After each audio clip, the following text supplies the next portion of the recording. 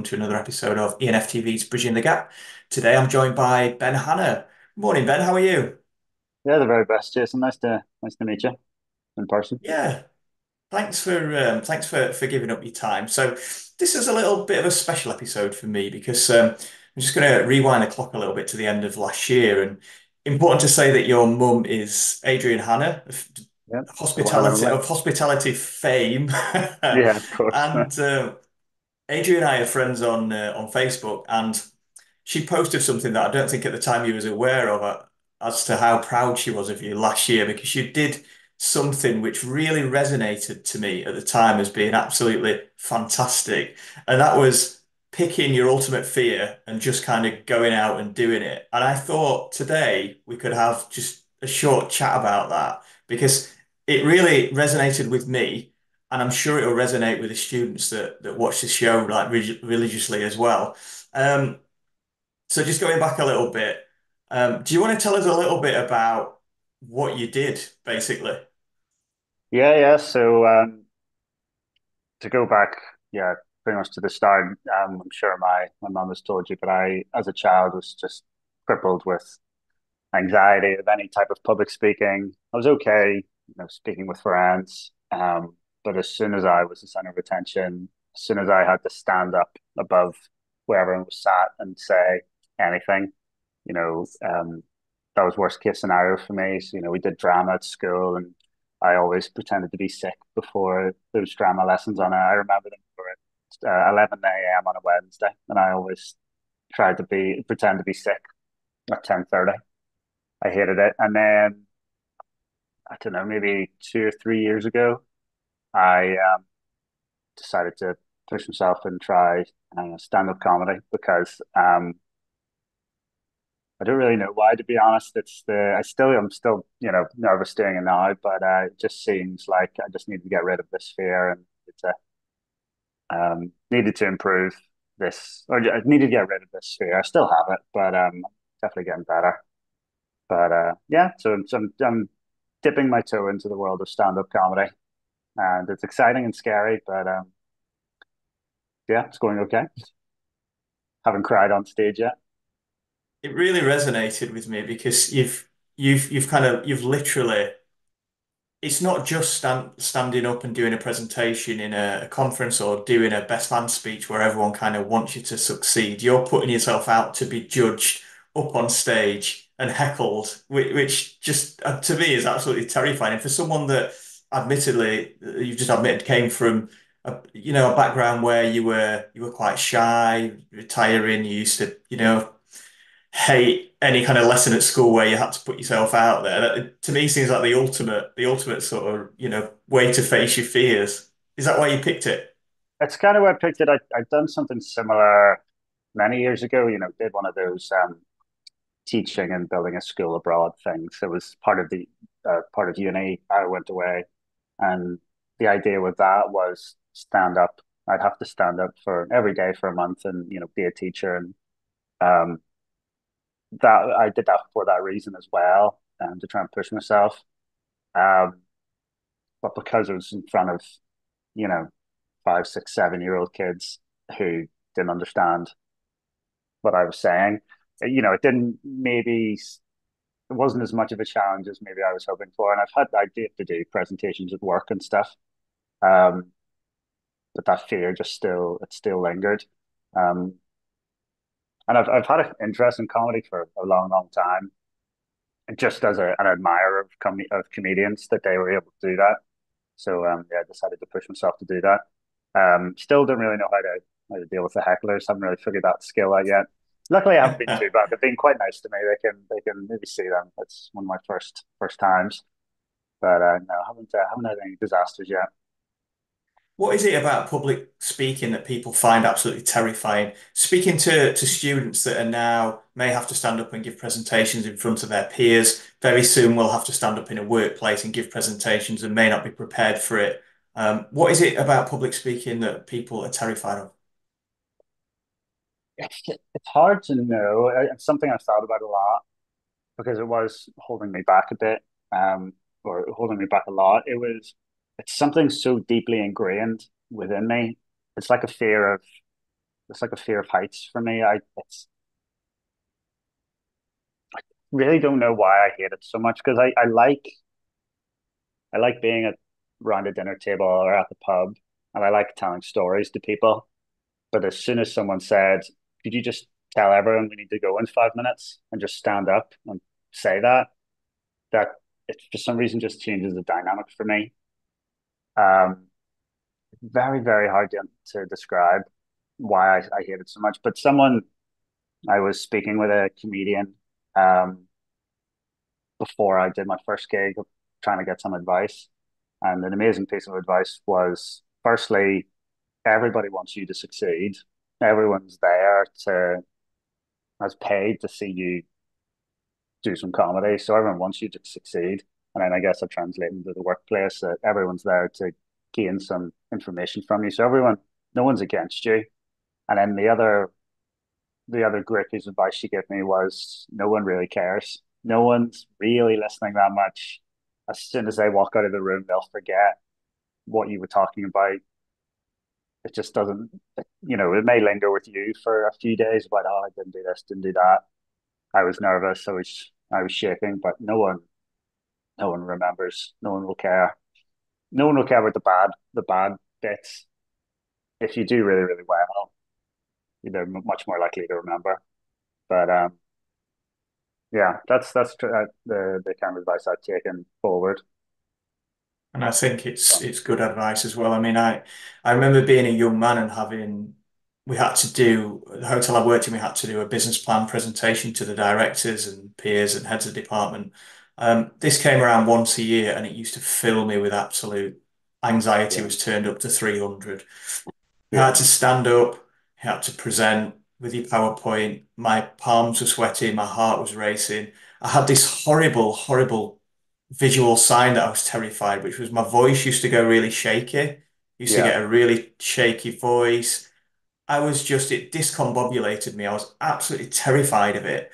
And that fear remained with me like unconquered, for years and years. And now I'm fairly comfortable standing up and doing guest lectures at universities to students, um, presenting, being on stage, panel discussions is fine. But I think I don't know if you agree, but the only and you we obviously do because you've done the same as me. But the only way to conquer that fear or any fear is by repetition of doing it, building up, giving your brain almost. You're almost saying to your brain, it's giving it a reference point so that when you've done it, then you've done it again, and you've done it again, and you can look back and say, "Hey, brain, look, we've done this before. Why wouldn't we be able to do it again?" It's that repetition of success almost. Would you agree?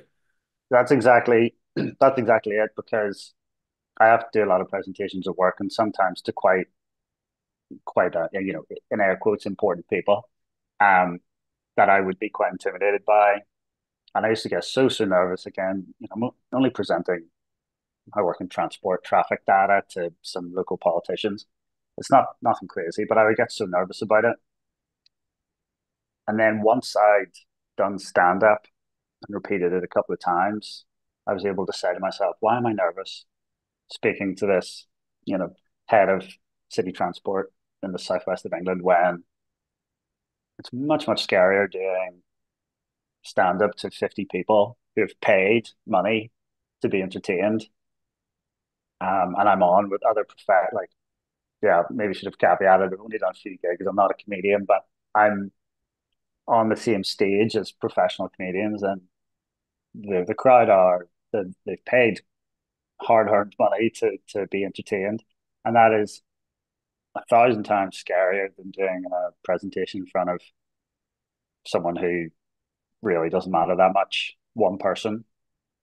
And once I've done it, now that I have that reference point, and now that I've done it loads of times or a few times, I just everything else just seems I've done the scariest thing, and now everything else just seems easier. I just have to remind as I'm about to go into a meeting, I just have to say to myself, I've done stand up, and then my kind of nerves just kind of go away. But yeah, it's just about repetition. I think you definitely need to do it as much as possible.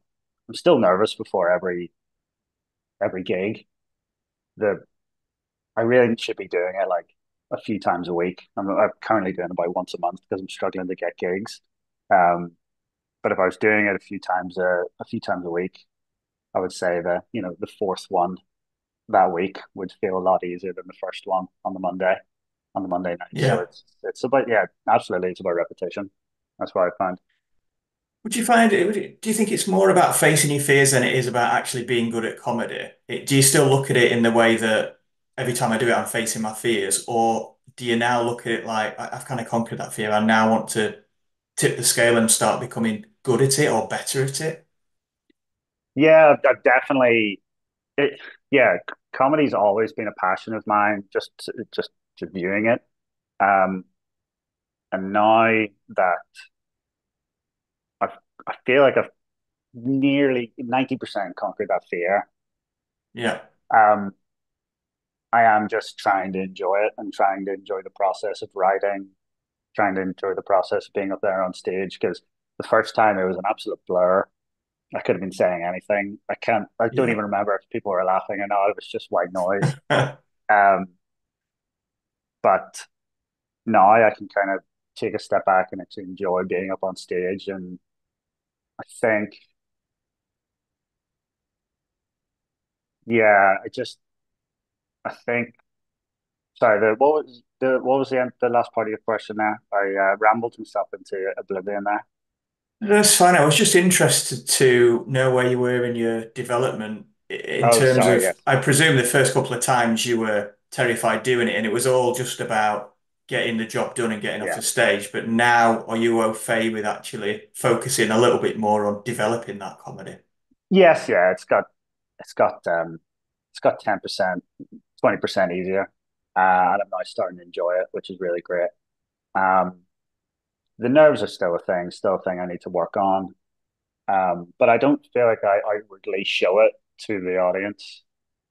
And I think if you are an audience member and you see the comedians nervous, you can like visually see that they're nervous.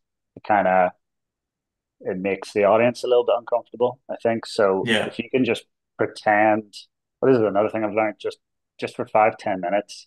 That's the only amount of time I'm on stage, 10 minutes. But just pretend you're acting. You're a completely different person.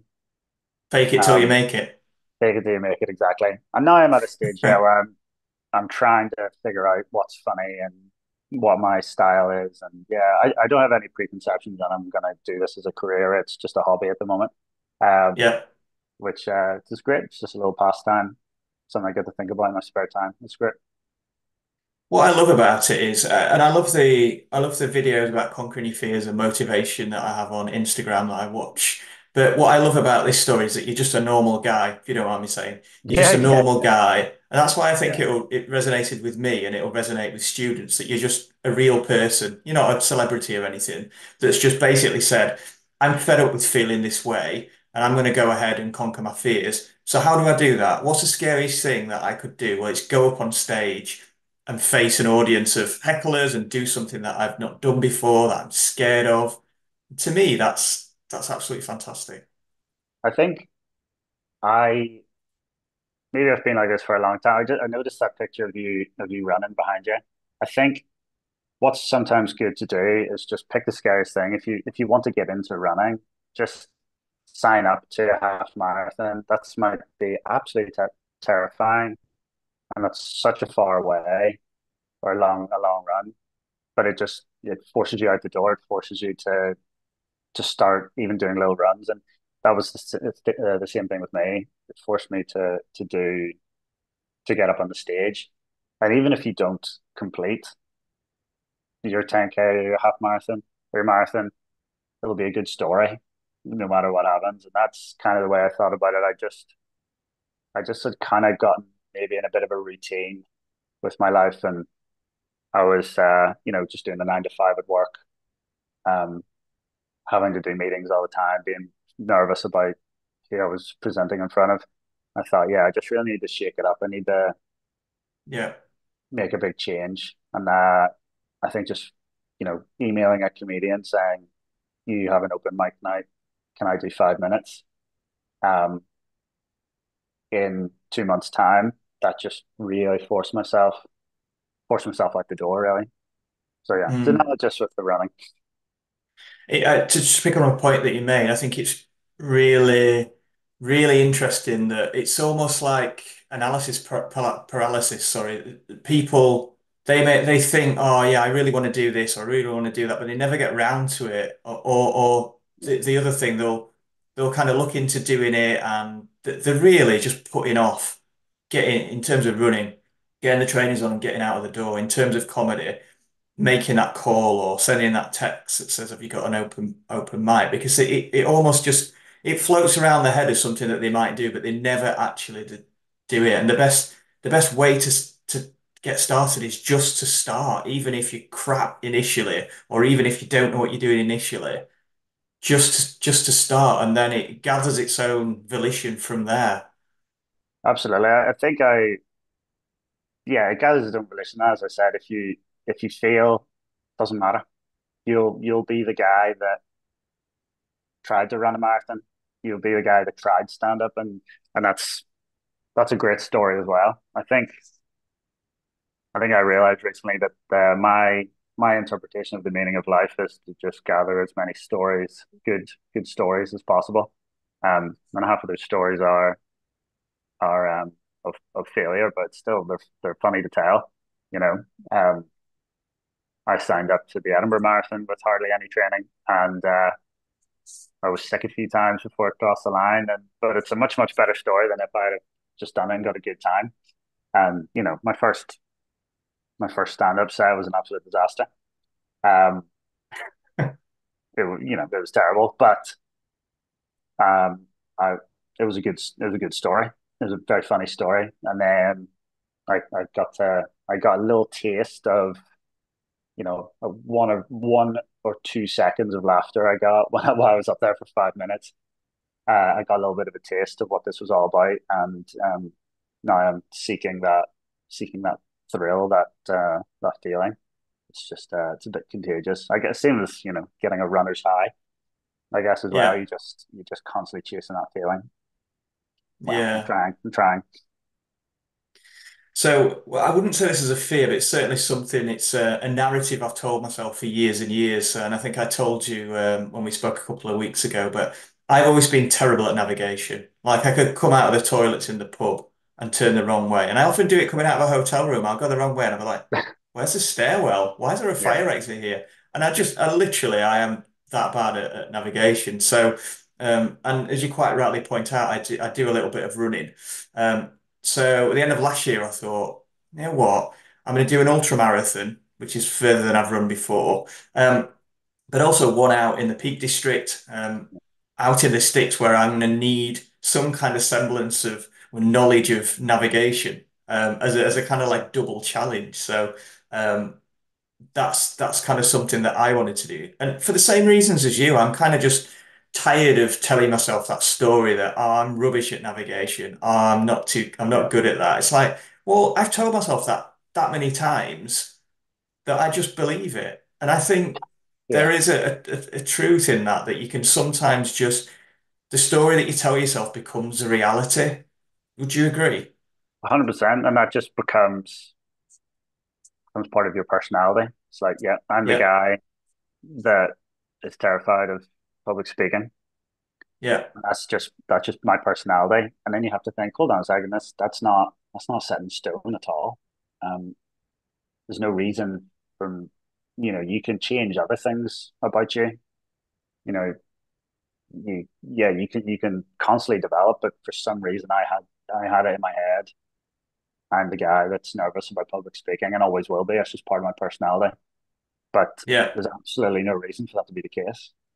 Same with And it's built as a you did something scary and now you've improved that skill. You're not that guy anymore, which is great. yeah. It's about gently what the foundations are fixed, and you think so solidly that it's like a house you could never knock it down. This fear, but actually, sometimes you find if you start to wobble the foundation a little bit, it's not as stable as you thought. And actually, over time, you can knock that house of fear down and rebuild it as something, a different story. Exactly. Like if I think back, really not that many years ago, but particularly when I was in secondary school, I think about that person there that was worried about, in English class, and you'd all have the book and you'd have to read a paragraph each, and I'd be dreading. I could, excuse me, I could see the people in front of me doing one, and I could see it was nearly my turn, and I Yeah. would, ask to go to the toilet so that when I came back in the hope that the teacher would have forgotten and it's moved on down the class. And if I think back to that kid, I was still old enough to know better, but if I think back to that, there's no chance, no chance in hell that I would have thought I could be standing up on stage in a comedy club. Not a chance. So yeah, that's, you just got to push wobble those foundations and yeah, become a new person. And I you're remember always happy for it. I remember standing in many years ago, standing in networking events where each person had to stand up and do a 60-second pitch on themselves and their business. And it was the same kind of concept. You'd go around the room, inevitably you'd be sitting in a hollow square kind of layout, so you knew it was Yeah, coming round. As it came closer, the sweaty of hands course. and the palms, and the heart used to start, and then the shaky voice. Really, it's just words falling out of your mouth, isn't it? But Yeah. something stuck with me that I was talking to a counselor about this once. He was talking about specifically men's mental health, and she said, so many men, particularly, leave school, they'll stop playing sport, they'll get with a girl, or maybe have a child, get married, and life becomes what life becomes. It becomes maybe childcare, a little bit of work, and they just lose who they are as a person. They stop competing or challenging themselves. And at that point, at 40 something years old or 30 something years old, they'll fall into depression and the life just takes Interesting. a decline. And it's like, what you've done is so important because it's invigorating, isn't it? It guards against that. It's challenging yourself. It's putting yourself out there and not just kind of slowly declining into mental health issues, which so many do. Absolutely. That's well, I said earlier, the public speaking is my biggest fear. I think actually my biggest fear in life is kind of getting stuck in a routine and falling into exactly that. So I think at every possible opportunity, I've really tried to shake out my routine and not get stuck in that. This is my life. This is what it will be for the rest of time. You know, as you can tell, I'm lit. I live in England now, but as you can tell from my accent, wasn't born here. You know, moving to England was scary at the time. I started a small business for a year, which failed, but it was fun to do. And again, it's a good story. But that was scary at the time. Doing stand up was scary. Um, I went on a solo bikepacking trip around France and Belgium last year on my own. I'd never done that before. That was terrifying. But I just wanted to, yeah, shake it up and not fall into any kind of routine. Routine's good for some people. And I have a routine. Play football with my mates every Monday. I go on a cycle every Friday with my mates. Some aspects of the routine are good, but that bigger picture stuff, if you can shake it up, that's what I'm most those moments that I've shaken it up. Or those are the moments I'm most proud of. Um, Yeah, it's all about gaining stories that you can tell at the pub. That's at the end of the day, that's the way I look at it. brilliant, All about gaining stories. Yeah. brilliant way of putting it. So what's next for you then, Ben? What's next? I really just want to keep going. I do one gig and then it goes okay, and I think right, I need to change that material, and then I'm not in the routine of immediately emailing or messaging someone on Facebook or Instagram about a new gig, and then I wait a bit of time and it gets scary again. But then I always think, come on, that was one of the most incredible moments of your life, being up there and making people laugh. Why aren't you doing it? It's really silly. So then I do it, but it is always a bit of a gap of doubting myself. But then I always end up doing it. So I just need to realize that that gap is pointless and not helping anybody. So yeah, just keep going. I've got a friend who, a good friend of mine in Bristol here, who also has seen what I've done and kind of wants to get into comedy as well. So me and him are trying to write some stuff together and trying to help him to get up on stage and kind of face his fear of it. So yeah, I just want to make try and make a bit of a name for myself in the Bristol comedy scene. That seems a way off at this point. I'm only doing open mic 5 minutes and 10 minutes. But yeah, let's keep going and yeah, just try and shake up that routine. I work a 9 to 5 transport job in the council, um, and it'd be good to, it's not full of adrenaline, to put it politely, or to put it kindly. So yeah, just looking for a bit of adrenaline, a bit of a shake up. So just keep pushing forward. I think. I don't have any aspirations to be a professional or anything like that, but yeah, just keeping on my toes, basically. think it's Great brilliant stories. advice. You've certainly been an inspiration to me, and Oh, I know that your mum's really proud of you. I marched over to her at yeah. an event down in London, and we were chatting about it. I think we were both welling up actually. So I know Yeah. she's really proud of you, bless her. Uh, So, she would cry at the drop but of a hat. but listen, thanks, Ben. I've really enjoyed talking to you. Like you're an inspiration to a lot of people. The students listening will resonate with a lot of what you've said. But yeah, so we've got to go now. But do you know what the number one biggest fear is amongst people? uh, I would guess. Um, I would have guessed death, if not to bring the interview down too You, much. But you'd be wrong, Ben. The number one oh, public fear is public speaking. Do you know what number two is? let's go for heights. That's wrong. Number two is death. So people would rather be Okay. in the casket rather than reading the eulogy. There you go. Free joke for you there. You can Okay. use that. Courtesy of Thank you Jerry very much. Seinfeld, by the way. Oh, good. Nah, you claim that one. Cheers, Jason. Thanks a lot, Ben. And Cheers, that's mate. all we've got time for this week. So like and share the show because it helps us attract really cool guests like Ben Hanna. Goodbye. Here we go.